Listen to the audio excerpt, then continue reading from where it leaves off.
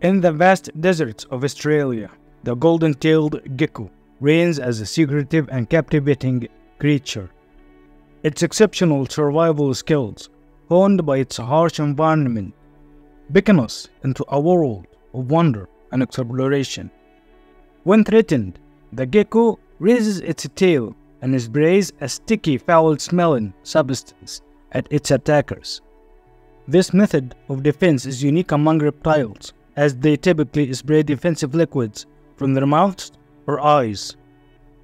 The gecko's sticky liquid is not toxic, but is unpleasant to taste or smell, causing irritation to predators. This substance is stored in chambers along the top of the lizard's tail and can be expelled through a rupture zone in the skin